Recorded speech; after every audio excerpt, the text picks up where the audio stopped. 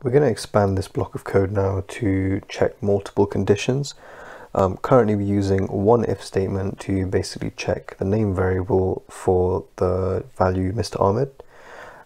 If that bit of data is stored inside that variable, it's going to display this line on line 4. It's going to output, "Hi Mr. Ahmed, you are amazing." If you do not type in Mr. Ahmed, it's then going to display the message, "You are not Mr. Ahmed," and then it's going to end the program. I want to make this code check for a second name now, and to check another condition you're going to use a statement called the ElseIf statement. Else if, okay, and you're going to add it right after your if statement, or the first if statement and before the else. So I'm going to check now to see if that name variable contains another variable or another piece of data.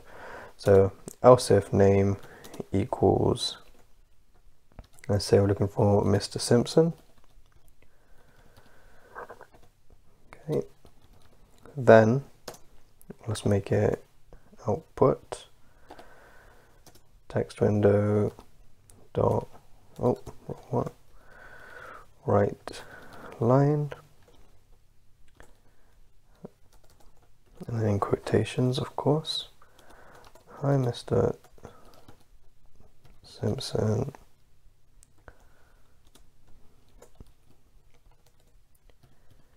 you're okay, I guess."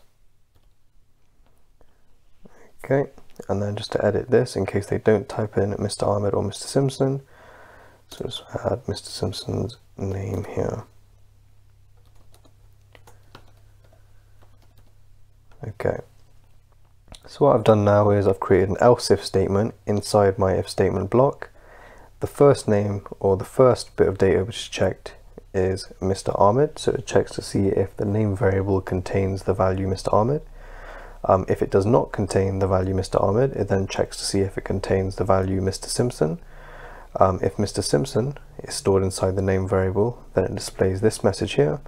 Else, if the variable doesn't contain Mr. Ahmed or Mr. Simpson, it's going to finally display this last line here on line 8 and say, "You are not Mr. Ahmed or Mr. Simpson." So let's quickly run that now to give it a quick check. Let's type in Mr. Ahmed first. There we go, it's displayed the message, "Hi Mr. Ahmed, you are amazing." Let's check now to see what happens if I type in Mr. Simpson.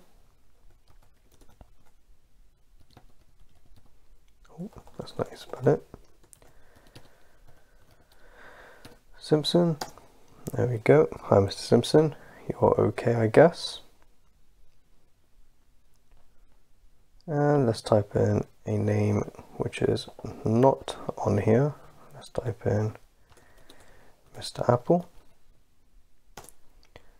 And there you go. It goes a final message, "You are not Mr. Ahmed or Mr. Simpson," and then it ends the program. So whenever you want to check for multiple conditions, you want to use the else if statement. If I want to check for another condition, I'll just demonstrate here. You're going to type in another else if statement. So if I want to check for a third name, again type in else if name equals Mr. Apple. And then obviously I get another message popping up.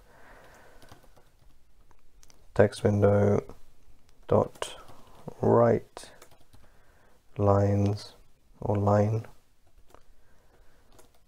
"Hi Mr. Apple," and so on, so on. So else if statements are basically used to check multiple conditions, and you would use an if statement just to check one single condition.